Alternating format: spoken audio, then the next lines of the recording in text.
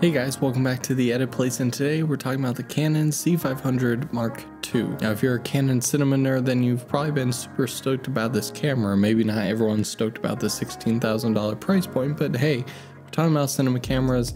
That's plenty in the budget-friendly realm still. And so I was able to find a couple sample clips of both the raw light and the ProRes 4K. And so I just wanted to take a quick look and give you kind of my first impressions from a editor's perspective on how I feel about seeing this footage for the first time. Now, right before I jump into the edit, of course, I need to give credit where credit is due. This footage comes from YM Cinema Magazine. And more specifically, the shooter here is Coro Films. They made these two clips available to download. So I'll definitely leave this link down in the description below so you guys can check it out and play with the footage as well. We essentially have two clips here. One is basically a very simple pan down to this beautiful tree and scenery on this lake here. And this is filmed in raw light 5.9K. And here we have a handful of put together clips that are ungraded, and these are ProRes 4K ungraded clips. So we'll kind of just go through here and see what all the fuss is about. Actually, first, instead of getting one clip, I'm actually going to use scene detection, which we've talked about before. I want to be able to get the different clips out of here. Cool, so now we got a bunch of separate clips there. On the article, they were also nice to list out some of the specs. So when we're looking at this first clip here of the tree, we can see that again, it was shot in 5.9K cinema raw light. It is 12-bit raw light, daylight balance, Canon C500 which I believe I looked up, and at C500 at 800 is when the camera has its most dynamic range at 15 plus stops.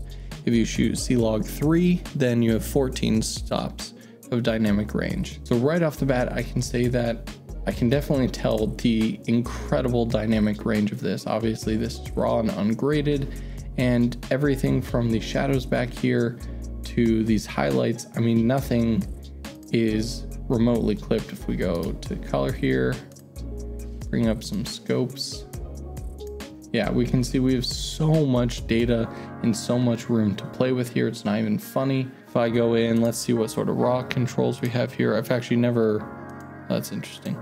I've actually never worked with Canon raw light. Well, I think I figured out what makes it light is you don't have access to every raw control. The one that stands out most is ISO. So unlike my Blackmagic Pocket series or really any Blackmagic camera currently, when shooting raw in post-production, you can change the ISO to pretty much anything within that ISO range. So if you're on the Pocket series, then there's essentially two sensors for ISO. So you can either shoot in a range of 100 to 1000, and in post you can change it anywhere in there, or 1250 to 6400, change it anywhere from in there. And then your really higher up stuff, so you can't change. So all the way up to 25,600. So it looks like on Canon raw light, you have to make sure that whatever ISO you choose, you get it perfect. Now in the same article, they talked about filming a actual commercial production, and the DP basically said he left it at ISO the entire time and got a really clean image out of it. So I suspect that most people are probably just going to set it at 800, and then again, if you're on professional sets, you're probably just going to adapt everything else around that sensor. But I don't know, still feels a little weird that a $16,000 camera and it's raw light. Anyway, I always love playing with the highlight slider to see what sort of recovery, not only recovery, but definition. I mean, it really brings down the whole image, and maybe depending on what sort of cameras you've used, that may seem like a duh thing.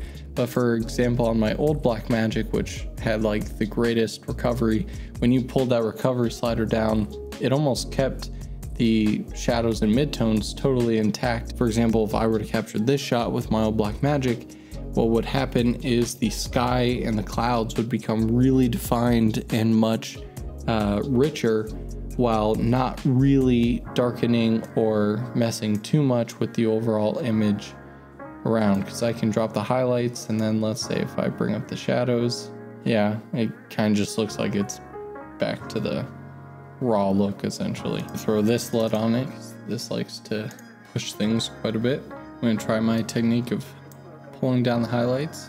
There we go. Okay, that definitely brought back some nice definition here. Yeah, in terms of like a really contrasty but like just kind of punchy image, this is definitely what I was going for here. And yeah, I mean, everyone knows Canon colors just look beautiful. So all right, so now let's look at some of this ProRes. Now, why did they shoot ProRes? Fun fact for those of you who don't know, because I didn't a number of months ago and was educated on it, is if you're shooting in really low light scenarios, sometimes RAW is not the best way to go because it's going to be extremely noisy. Now I know what you're thinking. Why not have all the data of RAW and then just add some noise reduction? As long as your camera's pretty good at it, and you know every camera's different, but a lot of times if you're shooting, especially in ProRes will actually look better through its like debayering process and just whatever process it does in camera, or oftentimes will look better than RAW plus denoiser. This was shot at 50 FPS, so it got a little bit of slow motion. It's not 12-bit RAW, so now it's 10-bit ProRes. That is a clean image, especially this one right here. Wow. Yeah, so even on these shots, we can see that there's great dynamic range, and I'm sure that I can easily make a pretty decent look out of this. Now I even have these RGB LUTs, which have Canon color correction. Let's go with universal, because I don't really know indoor outdoor. And then I'm not a fan of super warm shots. As I play this back, the noise is definitely more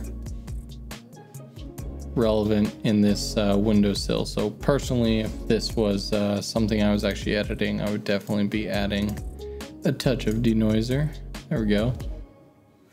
Now these Canon color corrector LUTs actually are really coming in handy for this to kind of give me a base look. Obviously I can push things a lot further, bring things back, but I'm definitely happy with just the light touches. They're definitely not overdoing anything, but they're acting as just a really nice kind of base as I kind of play around with the footage. So I'll definitely link RGB LUTs and their LUT packs down in the description below. These shots right here are so clean.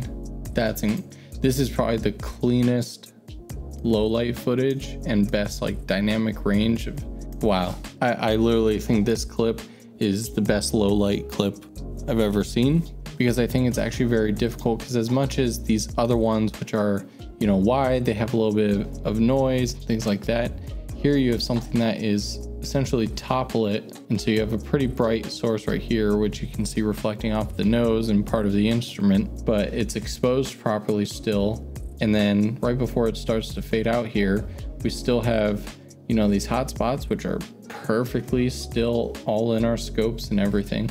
But then even the shadows, which should be very black, I mean, we can see that it's not like there's a giant whiteboard in front of him that's bouncing light back into his face. Maybe they added one, maybe someone's holding a bounce or something in front of him. I don't think so. It looks about the same shadows or so. So I want to see what's possible with this image real quick.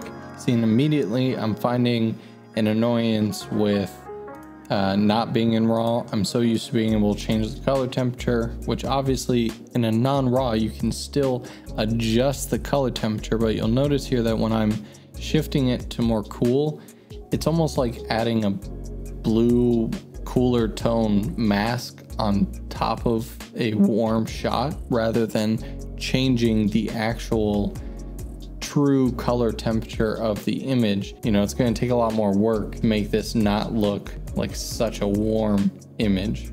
So here's where I kind of ended up with the clip without spending more than honestly 5 or so minutes on it. So I personally wouldn't have shot it at a daylight white balance, but hey, that's what they were going for. As a warm scene, this I'm sure would look amazing.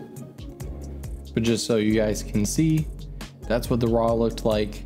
And that's what I kind of ended up with, a little bit more gritty, almost looks like a war movie type thing going.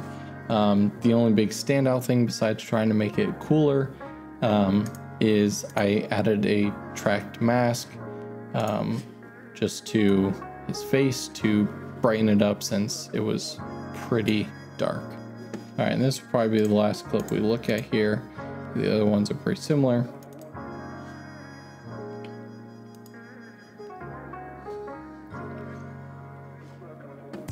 All right, so that's with the white balance checker. I think the tint was ever so slightly off. Ooh, yes. This is the cool look that I was going for. And again, these images are so clean. There is very minimal noise. Incredible.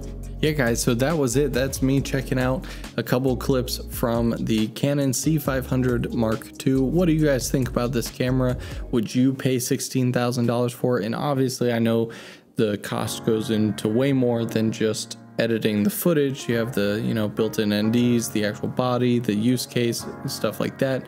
So I'm not saying that it's not worth the 16K just because, you know, it wasn't the greatest footage to work with in post-production. But to summarize my first impressions, definitely it has nice Canon colors. Everything is very like soft, if that makes sense. The thing about not having full raw controls, especially with ISO and white balance if you're shooting in ProRes, is you really just don't have as much control of your look in post-production. And so if you're in a scene where you can control your environment, and so say if you want your scene to look cool, and so you get very cool toned set, you know, you build a cool tone set essentially, then you're gonna be great. Canon's gonna give you fantastic colors and you're probably gonna have a great experience. But I think I definitely got spoiled the other day playing around with the RE 65 footage, because yeah, this definitely isn't just, you know, do one or two corrections and it automatically looks beautiful. And again, all the links to the sample footage, the LUTs that I'm using to correct these are all down in the description, so make sure you check that out. And don't forget to hit that subscribe button if you got something out of this video, and I'll see you guys in the next one.